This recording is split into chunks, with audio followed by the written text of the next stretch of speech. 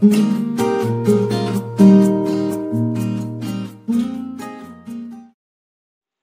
നമ്മൾ നോക്കുന്നത് അടുത്ത വേറൊരു ടൈപ്പ് ക്യാഷ് ബുക്ക്, അതായത് 3 കോളം ക്യാഷ് ബുക്ക്. ഇത് വളരെ പ്രധാനപ്പെട്ട ഒരു ക്യാഷ് ബുക്കാണ്. സാധാരണ ഏതൊരു കോഴ്സിനും പരീക്ഷകൾക്ക് ചോദിക്കുന്ന ഒരു ചോദ്യമാണ് 3 കോളം ക്യാഷ് ബുക്ക് അല്ലെങ്കിൽ 3 കോളം ക്യാഷ് ബുക്ക് തയ്യാറാക്കുക. അപ്പോൾ ഇതിൻ്റെ ഒരു പ്രത്യേകത എന്ന് പറഞ്ഞു കഴിഞ്ഞാൽ, അല്ലെങ്കിൽ ഇത് എന്തിനു വേണ്ടിയാണ് 3 കോളം ക്യാഷ് ബുക്ക് സാധാരണ ഉപയോഗിക്കുന്നത് നോക്കാം. ഇത് വലിയ ബിസിനസ് സ്ഥാപനങ്ങളിൽ ക്യാഷ് ഇടപാടുകൾ മാത്രമായിരിക്കത്തില്ല. ആ ബിസിനസ് സ്ഥാപനത്തിന് കറണ്ട് അക്കൗണ്ട് ബാങ്കുകളിൽ ഓപ്പൺ ചെയ്തിട്ടുണ്ടായിരിക്കും. അപ്പോൾ ബാങ്കിലുള്ള ബാലൻസും ബാങ്ക് ഇടപാടുകളും വേറെ ബുക്കിൽ അല്ലെങ്കിൽ ബാങ്ക് അക്കൗണ്ട് വേറെ ഓപ്പൺ ചെയ്യേണ്ടതായിട്ട് വരും. ആ ഒരു അസൗകര്യം കുറയ്ക്കുന്നതിന് വേണ്ടിയിട്ടാണ് ബാങ്ക് അക്കൗണ്ടും കൂടെ ഈ ക്യാഷ് ബുക്കിൽ അറ്റാച്ച് ചെയ്തിരിക്കുന്നത്. അപ്പോൾ ഇവിടെ 3 കോളങ്ങളാണ് പ്രത്യേകിച്ച് ഉള്ളത്. ഇവിടെ ശ്രദ്ധിക്കുക, 3 കോളങ്ങളാണ്. ഡിസ്കൗണ്ടിന് ഒരു എമൗണ്ടുകളോ ഉണ്ട്, ക്യാഷിന് എമൗണ്ടുകളോ ഉണ്ട്, ബാങ്കിന് എമൗണ്ടുകളോ ഉണ്ട്. ഇത് റെസീറ്റ് സൈഡാണ്. റെസീറ്റ് സൈഡിൽ ഇത്രയുണ്ട്. ഇനി ക്രെഡിറ്റ് സൈഡിൽ, അതായത് പേയ്മെൻറ്റ് സൈഡിലും അതുപോലെ ഡിസ്കൗണ്ട്, ക്യാഷ്, ബാങ്ക് 3 എമൗണ്ടുകളോ ഉണ്ട്. പിന്നെ ഡേറ്റ, പർട്ടിക്കുലേഴ്സ്, ലെഡ്ജർ ഫോളിയോ അതുപോലുള്ള കോളങ്ങളും ലെഡ്ജർ ഫോളിയോ അത് 2 സൈഡിലും വരും. ഇവിടെ 3 കോളങ്ങളാണ്. അതാണ് 3 കോളം എന്ന് പറയുന്നത്. ബാങ്ക് ഇടപാടുകൾക്ക് വേറെ ഒരു അക്കൗണ്ട് ഓപ്പൺ ചെയ്യേണ്ടതായിട്ടില്ല. 3 കോളം ക്യാഷ് ബുക്കാണ് നമ്മൾ ഓപ്പൺ ചെയ്യുന്നതെങ്കിൽ. അതാണ് ഇതിൻ്റെ ഒരു പ്രത്യേകത.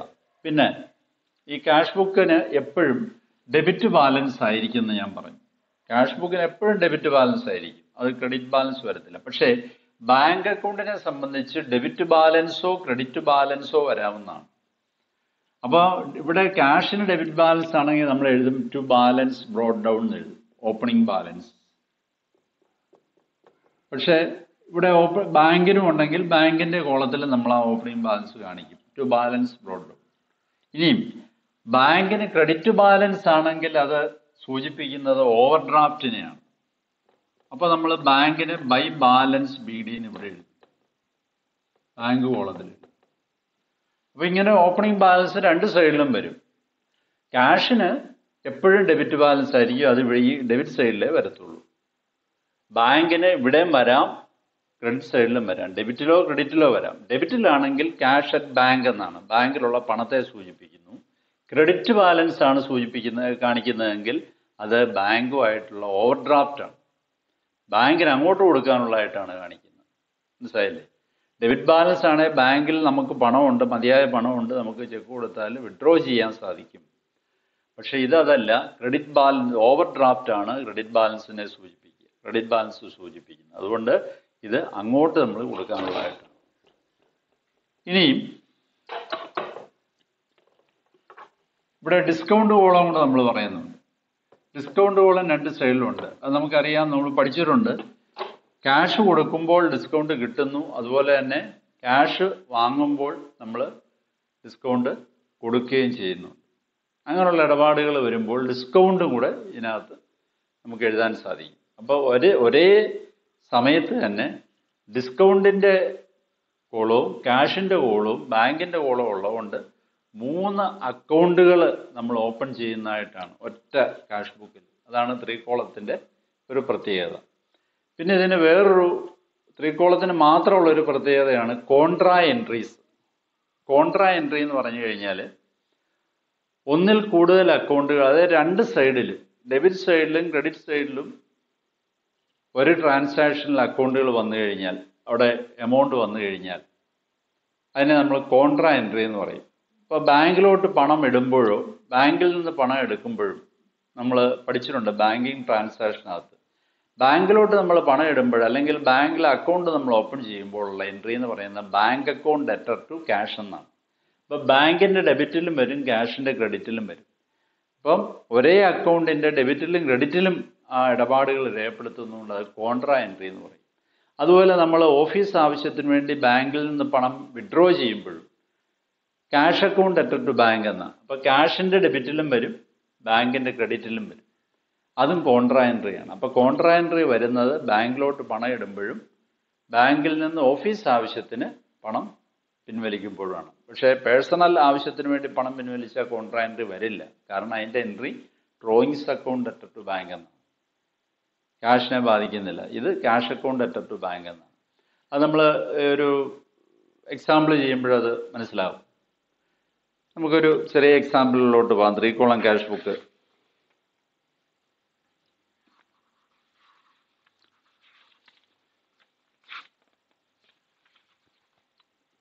ഓപ്പണിംഗ് ബാലൻസ് ക്യാഷിൽ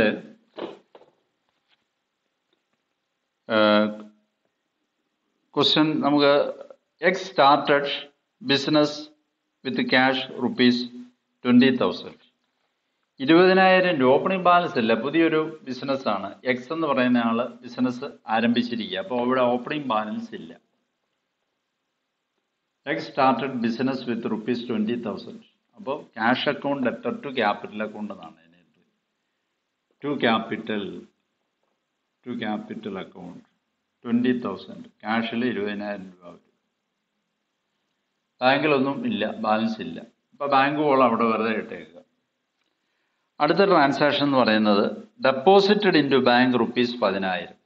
അത് ശ്രദ്ധിക്കുക, ബാങ്കിലോട്ട് 10,000 രൂപ ഡെപ്പോസിറ്റ് ചെയ്തു. അപ്പോൾ ഉടനെ നമ്മുടെ മനസ്സിൽ ആ journal entry ഓടിയെത്തും, bank account debtor to cash. അത് പറഞ്ഞുകൊണ്ടാണ് നമ്മൾ എഴുതുന്നത്. ഓരോ ട്രാൻസാക്ഷൻ വായിക്കുമ്പോഴും എൻട്രി നമ്മുടെ മനസ്സിൽ വരുന്നു, അത് നമ്മൾ പറഞ്ഞുകൊണ്ട് പോസ്റ്റ് ചെയ്യും. അങ്ങനെ നമ്മൾ ശീലിക്കണം. എല്ലാത്തിനും എൻട്രി എഴുതേണ്ട കാര്യമില്ല. അത് കുറച്ച് പ്രാക്ടീസ് ചെയ്യുമ്പോൾ മനസ്സിലായിക്കോളും.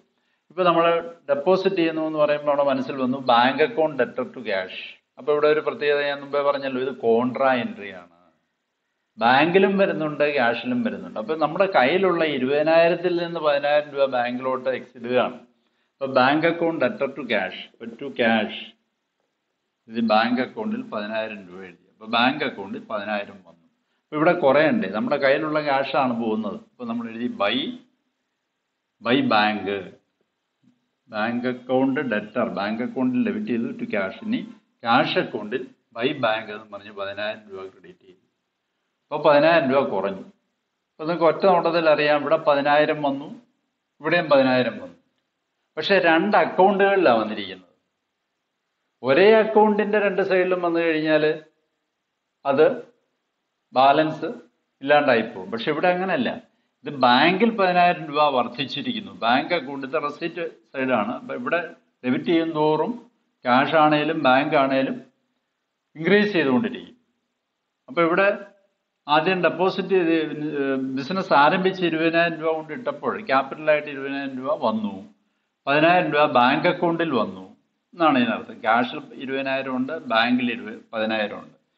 എവിടെ നിന്നെടുത്താണ് ഈ 10,000 ബാങ്കിൽ ഇട്ടത്?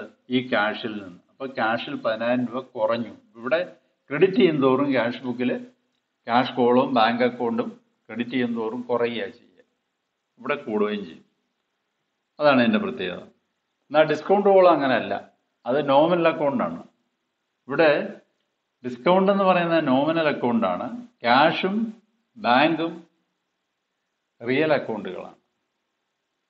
അതുകൊണ്ടാണ് debit what comes in credit what goes out എന്നുള്ള റൂളാണ് നമ്മൾ റിയൽ അക്കൗണ്ട് ഉപയോഗിക്കുക. റൂളുകൾ അറിയാമല്ലോ. മറ്റേ ചെലവുകൾക്ക് നമ്മൾ ഡെബിറ്റ് ചെയ്യുന്നു, വരവുകൾക്ക് നമ്മൾ ക്രെഡിറ്റ് ചെയ്യുകയും ചെയ്യും. അങ്ങനെയുള്ളതിനെ നമുക്ക് നോക്കാം. ഇനി അടുത്തത് ക്യാഷ് സെയിൽസ്. 2,000 രൂപയുടെ സാധനങ്ങൾ വിറ്റു. അപ്പോൾ cash account debtor to sales. അപ്പോൾ വീണ്ടും ഇവിടെ 2,000 രൂപ വന്നു, ക്യാഷ് കൂടി. Received from John 3,000, discount allowed 100. ജോണിൽ നിന്ന് 3,000 രൂപ കിട്ടി, 100 രൂപ ഡിസ്കൗണ്ട് ആയിട്ട് അനുവദിച്ചു. ഒരു കോമ്പൗണ്ട് എൻട്രി ആണത്. നിങ്ങൾ പഠിച്ചിട്ടുണ്ട് കോമ്പൗണ്ട് എൻട്രി. അപ്പോൾ നമ്മൾ അത് എഴുതുമ്പോൾ ഇങ്ങനെ ജോണിൻ്റെ കയ്യിൽ നിന്ന് 3,000 രൂപ കിട്ടി, 100 രൂപ ഡിസ്കൗണ്ട് അനുവദിച്ചു. അപ്പം ക്യാഷ് അക്കൗണ്ട് ഡെറ്റർ 3,000, ഇപ്പോൾ ഈ പറഞ്ഞുകൊണ്ട് എഴുതാം. Cash account debtor 3,000, discount account debtor 100 to John. അർത്ഥം ജോണിൻ്റെ കയ്യിൽ നിന്ന് 3,000 രൂപ കിട്ടി, cash debit what comes in, cash comes in. അതുകൊണ്ട് ക്യാഷിനെ ഡെബിറ്റ് ചെയ്തു. ഇവിടെയോ discount account debtor, discount nominal അക്കൗണ്ടാണ്. Debit all expense എന്ന റൂൾ അനുസരിച്ച് ഡിസ്കൗണ്ട് അക്കൗണ്ടിനെ ഡെബിറ്റ് ചെയ്തു. ഇനി ജോണിൻ്റെ അക്കൗണ്ടിലാണ് ക്രെഡിറ്റ്, എവിടെയെങ്കിലും വരത്തില്ല, അത് നമുക്കിവിടെ ആവശ്യമില്ല. അതുപോലെ തന്നെ നമുക്ക് വേറൊരു ഡിസ്കൗണ്ട് നോക്കാം. Paid to Jayan by check ₹2,000, received discount 50. അപ്പം ജയൻ എന്ന് പറയുന്ന ആൾക്ക് 2000 രൂപ ചെക്കായിട്ട് കൊടുത്തു, 50 രൂപ ഡിസ്കൗണ്ട് കിട്ടി. ഇവിടെ ക്യാഷ് അല്ല കൊടുക്കുന്നത്, ചെക്കാണ് കൊടുക്കുന്നത്. ചെക്ക് കൊടുക്കുമ്പോൾ എവിടെയാണ് കുറയുക? ക്യാഷ് കോളത്തിലല്ല, ബാങ്ക് കോളത്തിൽ കുറയും. അപ്പോൾ ഇവിടെ ഇങ്ങനെ എഴുതും, ബാങ്ക് കോളത്തിൽ 2000 രൂപ കുറയും. എൻ്റെ എൻട്രി പറഞ്ഞുകൊണ്ട് എഴുതാം. ജയൻ എന്ന് പറയുന്ന ആൾക്കാണ് കൊടുത്തത്. ഇപ്പം Jayan account letter to bank to discount, 50 രൂപ ഡിസ്കൗണ്ട് കിട്ടി. ജയൻ ബൈ ജയൻ. ഇപ്പം ബാങ്കിൽ 2000 രൂപ കുറഞ്ഞു, ജയന് ചെക്കായിട്ട് കൊടുത്തത്. ക്യാഷായിട്ടാണ് ജയന് കൊടുത്തിരുന്നെങ്കിൽ നമ്മൾ ക്യാഷ് കോളത്തിൽ എഴുതിയാണ്. ഇവിടെ ക്യാഷായിട്ട് കിട്ടിയതുകൊണ്ടാണ് ക്യാഷ് കോളത്തിൽ നിന്ന്. ഇനി ചെക്കായിട്ടാണ് നമുക്ക് കിട്ടുന്നതെങ്കിൽ ബാങ്ക് കോളത്തിൽ നമ്മൾ ഇതിനെ പോസ്റ്റ് ചെയ്യും. അതിൻ്റെ കൂടെ നമുക്കൊരു ഉദാഹരണം വേണേൽ നോക്കാം. Received a cheque from Suresh 4000. സുരേഷിൻ്റെ കയ്യിൽ നിന്ന് 4000 രൂപയുടെ ചെക്ക് കിട്ടി. എൻട്രി നമ്മൾ എഴുതും. ചെക്ക് കിട്ടിയാൽ നമ്മളതിനെ ഇതായിട്ട് എഴുതും, ക്യാഷായിട്ട് അതിനെ നമ്മൾ കണക്കാക്കണം എന്നാണ് പറയുക. അതുകൊണ്ട് 4000 രൂപ ക്യാഷ് കോളത്തിലാണ് എഴുതുക, ടു സുരേഷ്. ഇനി ഈ ചെക്ക് നമ്മൾ ബാങ്കിലോട്ട് ഇടുമ്പോൾ വീണ്ടും കോൺട്രാക്റ്റ് വരും, bank account letter to cash.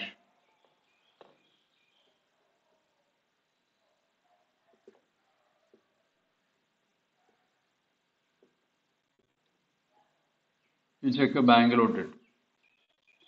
ഇനിയും ഒരു കസ്റ്റമർ നേരിട്ട് ബാങ്കിലോട്ട് അടയ്ക്കുകയാണ് എങ്കിലോ, അപ്പോൾ നേരിട്ട് ഇപ്പം Ramesh A customer paid directly in to bank account ₹5000 എന്ന് പറയുകയാണെങ്കിൽ ബാങ്ക് അക്കൗണ്ടിലോട്ട് 5000 നമുക്ക് നേരിട്ട് ഡെബിറ്റ് ചെയ്യാം ടു രമേശ്. അതായത് bank account letter to Ramesh, ഒറ്റ എൻട്രി എഴുതിയാൽ മതി. അതേസമയം ചെക്ക് നമുക്ക് കിട്ടി, നമ്മൾ തന്നെ കൊണ്ടിടുകയാണെങ്കിൽ 2 എൻട്രി ഇതുപോലെ വരും. ആദ്യം ആരുടെ കയ്യിൽ നിന്ന് കിട്ടി? സുരേഷിൻ്റെ കയ്യിൽ 4000 രൂപ കിട്ടി, ക്യാഷ് കോളത്തിൽ എഴുതി. പിന്നെ നമ്മൾ കോൺട്രാക്റ്റ് ആയിട്ട് ബാങ്കിൽ ഡെപ്പോസിറ്റ് ചെയ്യുന്നു, ആയിട്ട് ക്യാഷിൽ കുറയുന്നു, അങ്ങനെ എഴുതും. ഇത് ഡബിൾ ഇപ്പുറത്ത് വരത്തില്ല, കാര്യം രമേശ് ആണ്. ഇപ്പോൾ രമേശ് ബാങ്കിലോട്ട് പണം ഇടുമ്പോൾ ബാങ്ക് ബാലൻസ് വർദ്ധിക്കുന്നുണ്ട്, ബാങ്കിൻ്റെ ഡെബിറ്റ് സൈഡിലേ വരത്തുള്ളൂ, ക്രെഡിറ്റ് സൈഡിൽ വരത്തില്ല. അപ്പോൾ ഇത്ര ഓർക്കുക, ഡെബിറ്റ് ചെയ്യും തോറും ക്യാഷ് ആണേലും ബാങ്ക് ആണേലും കൂടിക്കൊണ്ടിരിക്കും. ഇവിടെ ക്രെഡിറ്റ് ചെയ്യും തോറും ക്യാഷ് ആണേലും ബാങ്ക് ആണേലും കോളങ്ങൾ കുറഞ്ഞുകൊണ്ടിരിക്കുക, അവിടെ എമൗണ്ട് കുറയുക ചെയ്യുക. ഇനി ഇതിനെ നമുക്ക് ബാലൻസ് ചെയ്യാം. എങ്ങനെ ബാലൻസ് ചെയ്യാം? ബാലൻസ് എത്ര ഉണ്ടെന്ന് നോക്കാൻ വേണ്ടി നമ്മൾ ഇങ്ങനെ കൂട്ടും. അപ്പോൾ ഇവിടെ നമുക്കൊരു സംശയം ചിലപ്പോൾ വരാം, ഏത് സൈഡാണ് കൂടുതൽ? നമുക്കൊന്ന് നോക്കിക്കഴിഞ്ഞാൽ അറിയാം, ഇവിടെ ക്യാഷ് 22, 3, 25, 29,000 രൂപ ക്യാഷുണ്ട്. ആ ക്യാഷ് ഇവിടെ എഴുതുക, ഈ 3 കോളം ഇങ്ങനെ വരച്ച് 29,000. ക്യാഷ് ബാലൻസ് ഇവിടെ 14,000 ഉള്ളൂ, 14. ബാലൻസ് 15,000 രൂപയുണ്ട്. അപ്പം ബൈ ബാലൻസ് CD 15,000. ഇനി ബാങ്ക് ബാലൻസ് ഇവിടെ 19,000 രൂപയുണ്ട്, ഡെബിറ്റ് ബാലൻസ് അല്ല ടോട്ടൽ, ഡെബിറ്റ് ടോട്ടൽ. ക്രെഡിറ്റിലും ആ 19,000 എഴുതുക. ഇനി ഇവിടെ ബാലൻസ് നോക്കുക, ഇവിടെ 17,000 രൂപ ബാലൻസ്. അപ്പോൾ ഇതിനർത്ഥം ക്യാഷ് നമ്മുടെ കയ്യിൽ ആ മാസം അവസാനം 15,000 രൂപ ക്യാഷും ഉണ്ട്, ക്യാഷ് ഇൻ ഹാൻഡും ഉണ്ട്, 17,000 രൂപ ക്യാഷ് ഇൻ ബാങ്കും ഉണ്ട്, ബാങ്ക് ബാലൻസും ഉണ്ട്. ഇത് ഡിസ്കൗണ്ട് കോളം നമ്മൾ എത്ര ഉണ്ടെങ്കിലും ബാലൻസ് ചെയ്യരുത്, കൂട്ടി എഴുതത്തേ ഉള്ളൂ. ഇവിടെ ഒരൈറ്റം ഉള്ളതുകൊണ്ട് താഴോട്ട് എഴുതുക, ഇവിടെ 50 ഒരൈറ്റം ഉള്ളൂ, അതിങ്ങനെ എഴുതുക. കാര്യം അത് നോമിനൽ സ്വഭാവത്തിലുള്ള അക്കൗണ്ടുകൾ നമ്മൾ ബാലൻസ് ചെയ്യാറില്ല എന്ന് പഠിച്ചിട്ടുണ്ട്. ക്യാഷ് കോളം ബാങ്ക് കോളം മാത്രമേ ബാലൻസ് ചെയ്യൂ. ഇതിനെ നമ്മൾ ഇങ്ങോട്ട് അടുത്ത മാസം ആദ്യം എടുത്തെഴുതി to balance rote down 17,000 cash കോളത്തിൽ എഴുതി, അല്ല 15,000 അല്ലേ, 15,000 രൂപ ക്യാഷ് കോളത്തിൽ എഴുതി, 17,000 രൂപ ബാങ്ക് കോളത്തിൽ. ഇതാണ് ഇതിനിപ്പോൾ പറയുന്നത്. എന്താണ് ബാങ്ക്? ഈ 3 കോളത്തിലെ ഡെബിറ്റ് സൈഡ് നോക്കി അറിയാം, ക്യാഷ് ഇൻ ഹാൻഡ് 15,000 രൂപ, ക്യാഷ് ആയിട്ട് 15,000 രൂപയുണ്ട്, ബാങ്ക് ബാലൻസ് 17,000 രൂപ. ഈ ബാങ്ക് ബാലൻസ് ചിലപ്പോൾ ക്രെഡിറ്റ് ബാലൻസും വരാം ക്ലോസ് ചെയ്യുമ്പോൾ. ഓപ്പണിങ്ങിൽ ഡെബിറ്റ് വന്നാലും ചിലപ്പോൾ ക്ലോസ് ചെയ്യുമ്പോൾ അത് ക്രെഡിറ്റ് ഓവർ ഡ്രാഫ്റ്റ് ആയിട്ട് മാറാം. അങ്ങനെ വരാറുണ്ട്. അപ്പോൾ ഈ 3 കോളം ക്യാഷ് ബുക്ക് മനസ്സിലായല്ലോ. അപ്പോൾ ഇതുപോലുള്ള കണക്കുകൾ നിങ്ങൾ ധാരാളം ചെയ്ത് പഠിച്ച് മനസ്സിലാക്കുക. ഇനി നമുക്ക് പഠിക്കാനുള്ളത് പെറ്റി ക്യാഷ് ബുക്കാണ്. അത് അടുത്ത ക്ലാസ്സിൽ അതിനെപ്പറ്റി നമുക്ക് പഠിക്കാം. എല്ലാവർക്കും നന്ദി.